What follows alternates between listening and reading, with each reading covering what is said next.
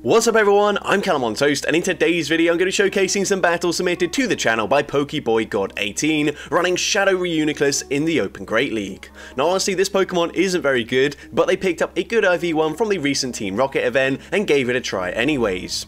Weirdly, they managed to get Psychic Hidden Power, which if you didn't know, you can't actually change the typing of Hidden Power. Once you get a certain typing, you're stuck with it. Now having Psychic Hidden Power kind of feels like it defeats the point of having Hidden Power, but you do at least get Stab, and it is a much better fast move than Zen Headbutt, although that's not really saying much.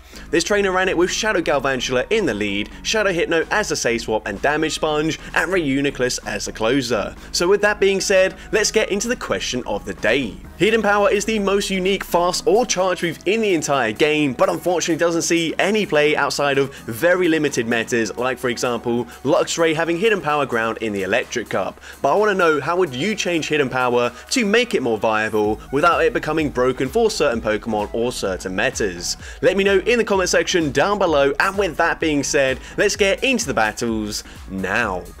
Alright, so heading into the first battle, lead into Lickitung. So this is a fairly neutral matchup for us. Of course, Lickitung, you're going to be winning most neutral matchups, but we would prefer to see it here. Now, I realise this is about the fourth time I've tried to record this. For some reason, this trainer has edited out all the bubbles part of like the swiping for the charge move animation, so this seems like it's really fast paced. It is only 2 times speed, which is typically what I do for these videos, but it just seems so hard to commentate over, so apologies if I get my tongue twisted even more so than I normally do, but it's very hard to keep up. But anyways, they go for a Sky Attack, taking us out. Unfortunately, the Volt Switch doesn't quite take them out there. Brave Bird will be taking us out, and now it's all up to Reuniclus. What can it do in the end game? We've got a shield advantage, which is probably going to be necessary as Reuniclus is pretty bad, but we get the full Hidden Power farm down, and they've got a Poliwrath in the back, so the opponent is just barely going to outpace us to a charge move. Icy Wind going to drop our attack, but it doesn't matter as the Future Sight takes out the Poliwrath, and we're able to take that game.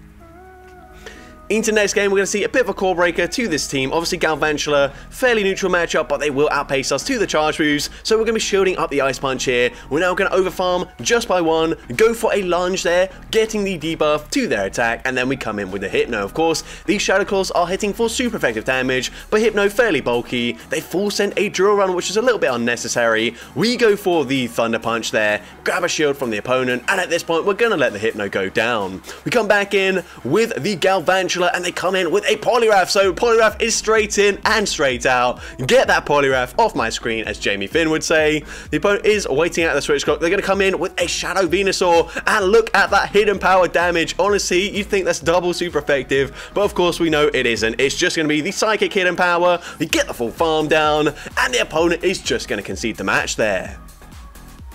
So going into the next battle, we see Titan in the lead, which is a very spicy pick from the opponent. I have never faced one before, and the opponent's going to go for that Body Slam straight away, so we can just safely shield this up before we want to go and debuff their attack. But the opponent actually swaps into a Shadow Dragonair. Lunge does big damage, and it puts them into range where we can fully Confusion farm them down. They come back in with the Titan. We're able to make it to the Thunder Punch. For whatever reason, we've left this bubble swiping in.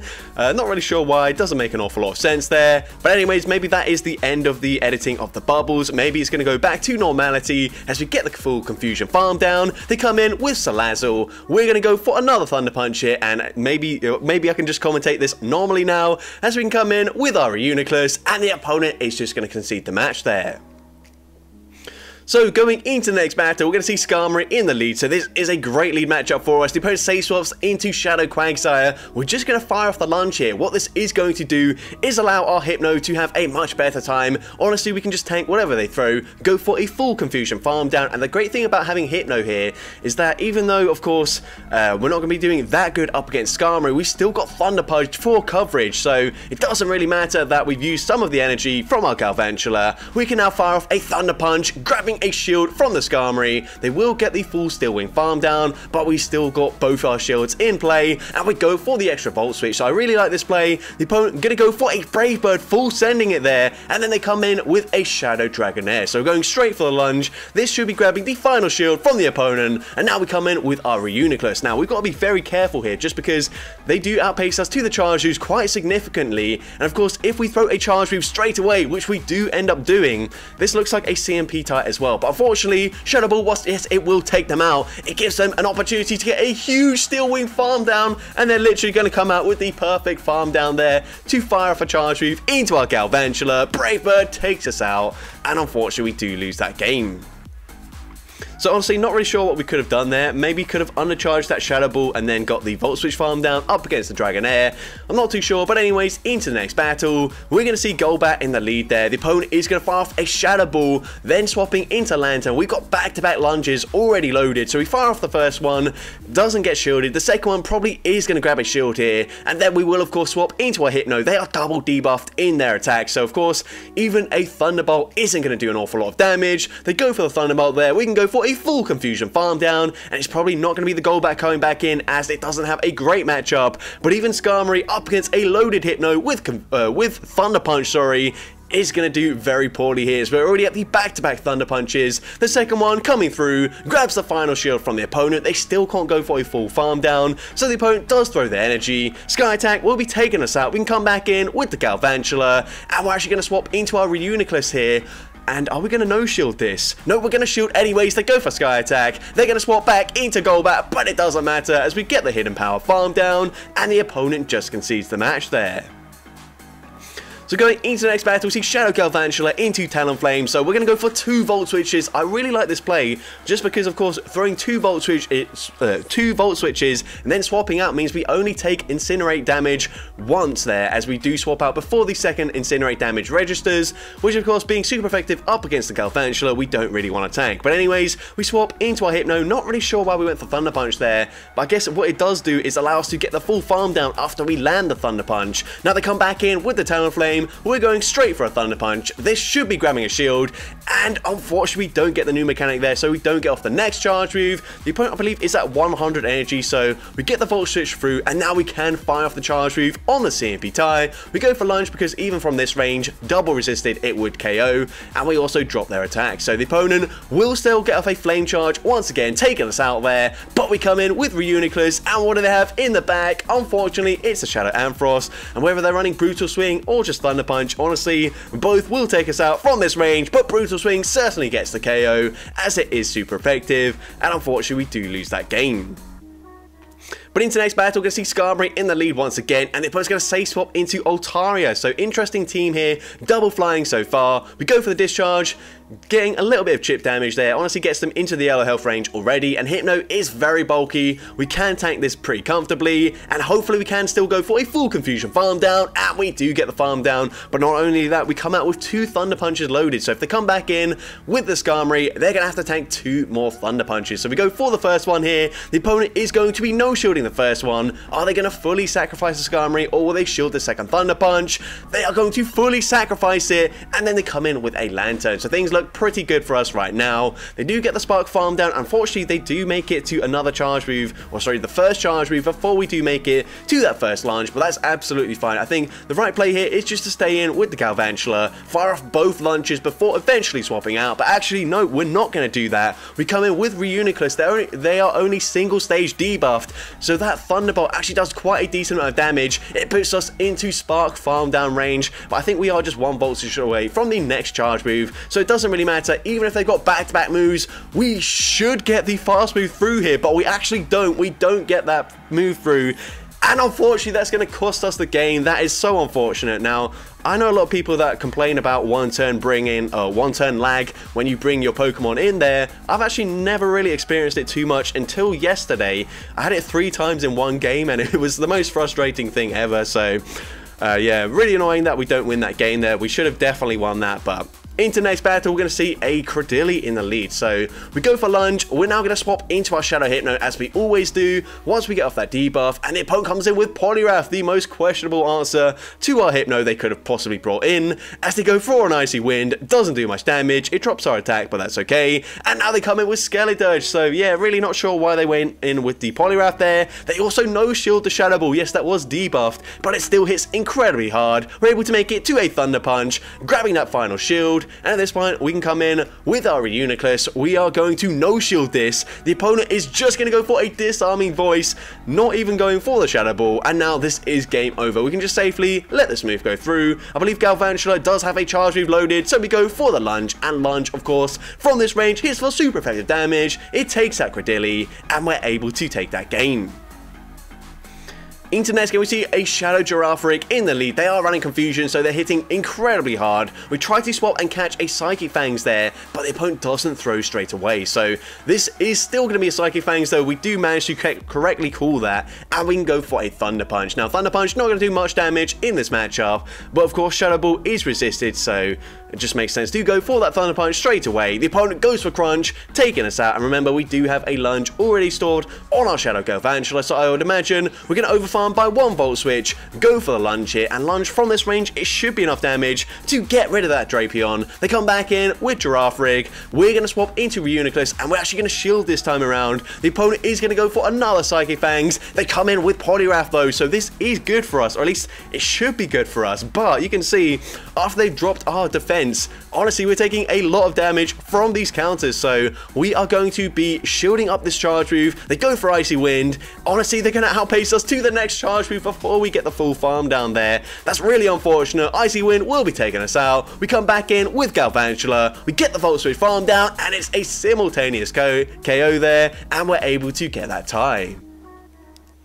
So going into the next battle, we see Quagsire in the lead. Now, the opponent doesn't actually farm up to a Stone Edge, but we're still going to shield anyways. It's just a Mud Bomb. Honestly, could have let that go through, but of course, we don't know what the team is. We also need to kind of keep our lead alive, given that we haven't swapped out of this matchup yet, and there is a Mandibuzz in the back. So, of course, it is very useful to keep a Galvantula alive when Mandibuzz is in the back. Of course, it's great to bait it out here, but unfortunately, that Dark Pulse does so much damage that they put us into perfect farm down range for Snarl. We should make it to back-to-back Thunder Punches, but this won't threaten a shield, and they can go for a huge farm down in this matchup and come out with a ton of loaded energy. Now, unfortunately, we weren't quite at a charge move just yet, so we come in with Galvantula. Dark Pulse does huge damage there, but we do get the farm down. Now, we have a lunge loaded. We're probably going to come back in with the Quagsire, so we fire it off straight away. Lunge should be grabbing a shield. No, they actually no shield that, so we swap into Reuniclus, and unfortunately, they've got Pidgeot in the back. I think the only win condition here is if the opponent goes for a Feather Dance straight away. But they're actually running Aerial Ace, so unfortunately not a lot we can do here. We're going to go for a Future Sight. Hopefully they just let this go through, but very unlikely. They end up shielding, and we're just going to concede the match there.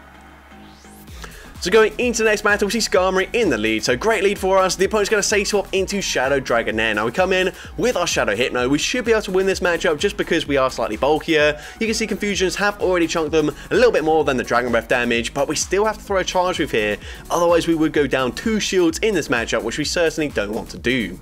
Now the opponent is happy to let Dragonair go down. They're going to take that shield advantage and come in with Skarmory, and hopefully for them at least, not for us, go for a huge Steel Wing farm down. So we go for the Thunder Punch. They do no shield that though, which is quite nice for us. We put them into range where hopefully we can just fully farm them down.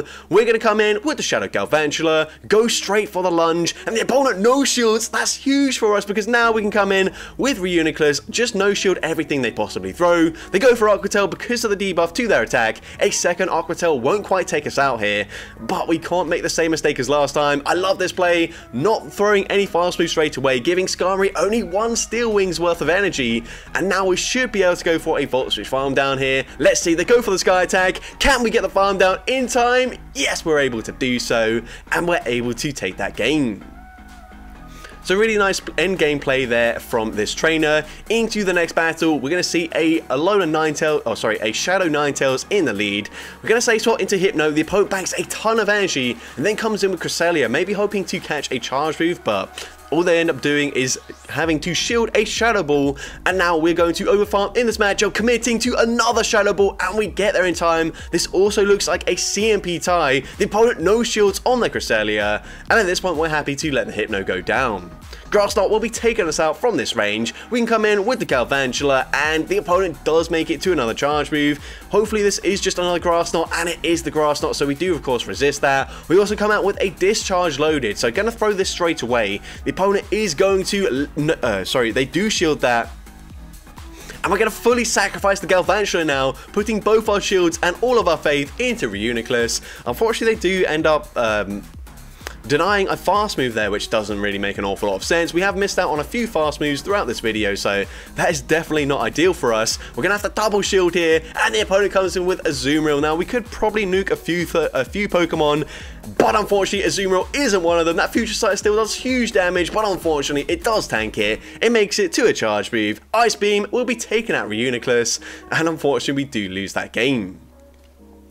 Into next battle, it is the battle of the Bug and Electric type Pokemon. Looks like the opponent is lagging there, but nope, it looks like they've caught up. That's very strange, so maybe just this trainer doesn't have the best connection. I'm not really sure, but either way, we're going to go for a lunge here, and I think the opponent's probably caught up by now. We're going for the lunge. The opponent is going to no shield. We're going to go for another lunge here, and we throw on a CMP type as well. So lunge number 2 grabs the shield. At this point, we can tank this fairly comfortably as well. They go for discharge, which makes no sense whatsoever. Honestly, I don't know if the opponent was thinking maybe we're going to try and make a catch there. Not really sure, but either way, we can just shield, go for the False Switch farm down, and they come in with a Lantern. So going to go for a lunge here. I wouldn't be surprised if we farm up to the next lunge and then either throw it or just swap out. We actually swap out instead, so I like that play. It could be useful for us, but let's see. The opponent goes for a Surf, and the opponent is going to stay in with their Lantern here. So they are debuffed. These Surfs, they're not going to deal that much damage here. They go for the second Surf, and they're still staying in. So we're going to now fire off a Shadow Ball. Shadow Ball will be coming through. Shadow Ball will be taking out the Lantern, and they've actually got Obstagoon in the back. So I've got literally no idea why they didn't swap into Obstagoon.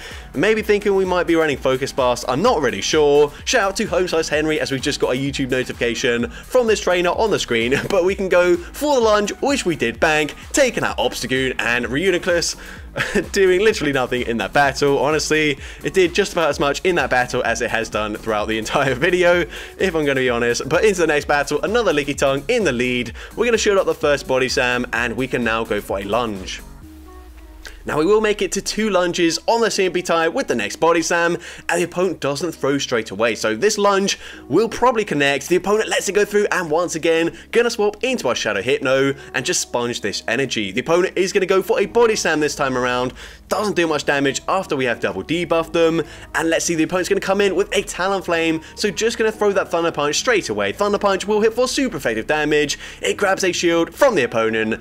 And at this point, are we gonna shield here? We are going to shield, but will the opponent just swap out this matchup after boosting their attack? The answer is no. We can just go for that Thunder Punch, and from this range, Thunder Punch takes out the Talonflame. They've got a Whiscash in the back, so we're going to swap into our Shadow Galvantula, basically just force the opponent to throw their energy, not allowing them to get a huge Mudshot farm down up against the Hypno, and hopefully Reuniclus can somehow win this game here. I'm assuming we can live a Scald from full health here, so we should be able to take this, but let's see, the opponent is going to throw the first charge move. Hopefully this isn't a Blizzard. It is just a Scald, but they're able to outpace us to the next charge move. Reuniclus, you had one job, man.